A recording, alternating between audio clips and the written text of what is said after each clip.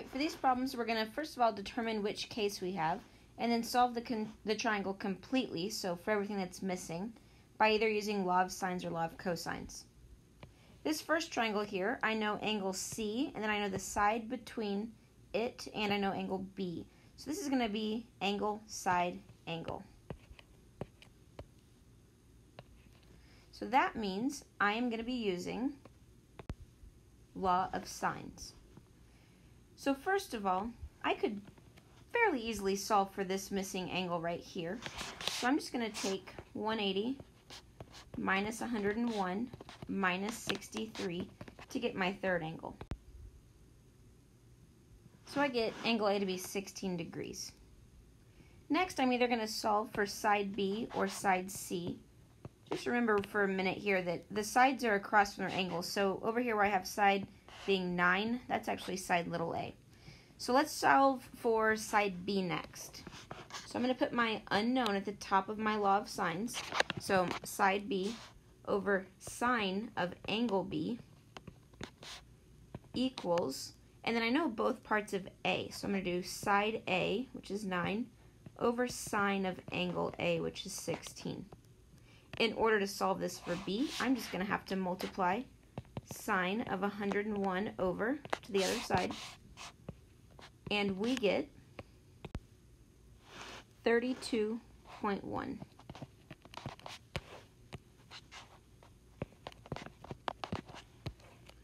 All right, and then to find C, we're going to do the same idea. So we're going to start by setting up our law of sines with side C on the top, because that's our unknown. Will be over sine of angle C, which is 63 degrees, equals side A, which is 9, over sine of angle A, which is 16. Again, I'm just going to need to multiply over the sine of 63 in order to solve for C, and we get 29.1.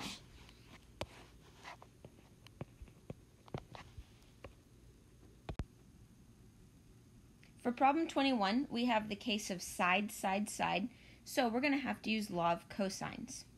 I have all three sides here, and I'm going to solve for my angles. Let's just start with solving for angle A. So if we're solving for angle A, here's the equation that we're going to want to use.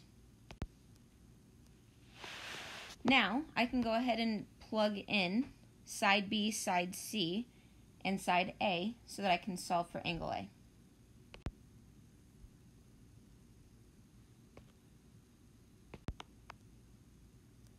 In order to solve for angle A, I'm going to first need to subtract these terms over, and then I'm going to divide by this negative 2 times 14 times 9, just to get cosine of A alone. If I put in my calculator 6 squared minus 14 squared minus 9 squared, I get negative 241.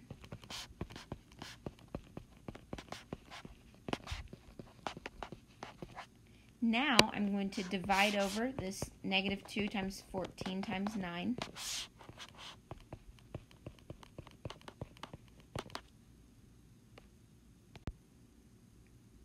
And I get 0.9564, so on and so forth. Just going to leave that in my calculator.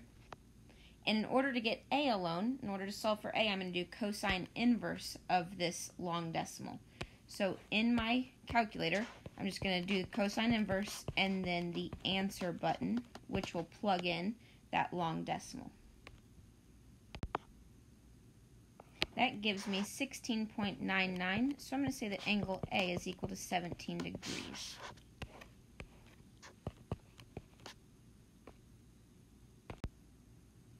Now I'm going to solve for angle B. Whenever I solve for angle B, I'm going to use this equation right here because it has angle B in it, big B. So next I'm going to plug in my sides, B, A, and C. Just like last time, I'm going to subtract over 6 squared and 9 squared, and then I'm going to divide by the negative 2 times 6 times 9.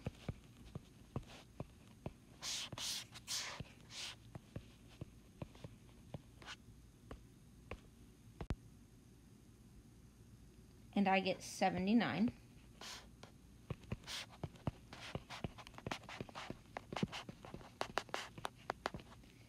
And now we're going to divide.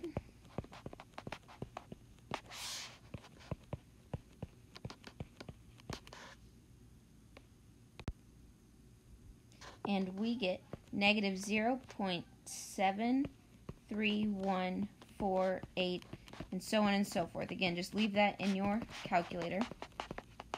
And we're going to do cosine inverse of the answer in our calculator to get our answer for angle B. And I get 137 degrees.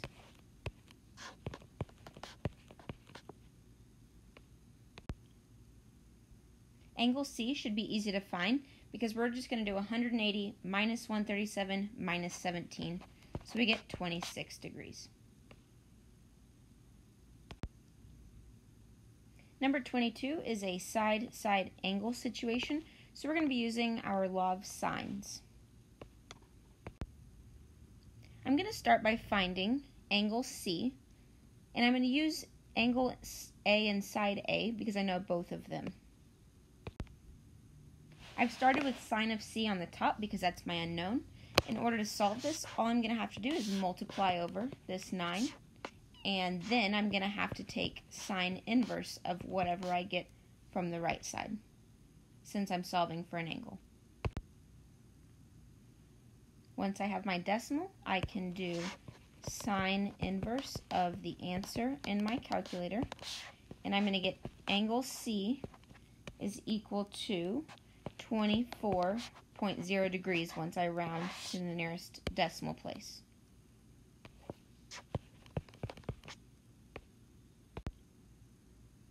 Angle B is really easy to find because I can just do 180 minus 84 minus 24, and that's going to give me 72.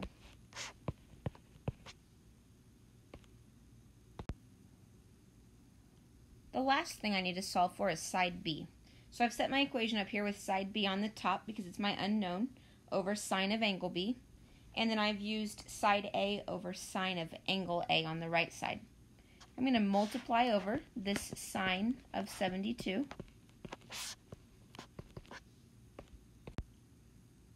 And I get 21.0 once I round to the nearest tenth.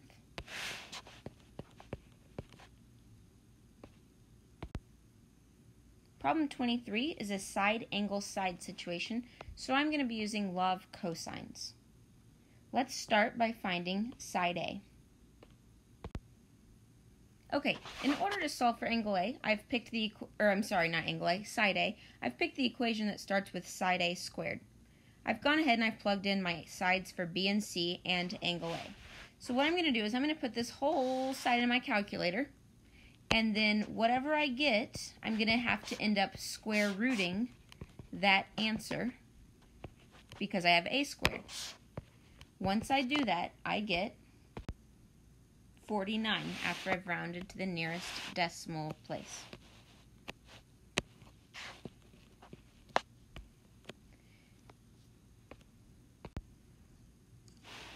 Next, I'm going to solve for angle B.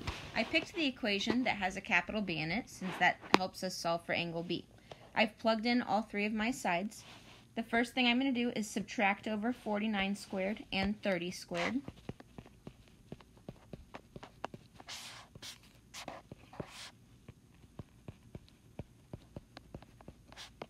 And I get negative 2,725 on the right side.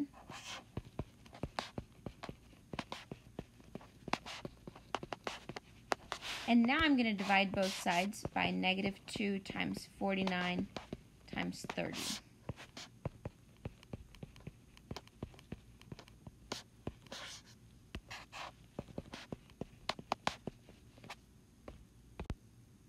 After I get that in my calculator, I'm going to leave that decimal in there. I'm going to do cosine inverse of the answer.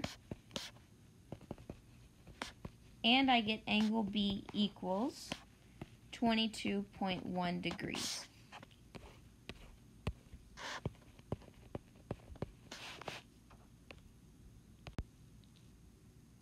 Angle C should be pretty easy to find. It's just going to be 180 minus 130 minus 22.1, and we get 27.9 degrees.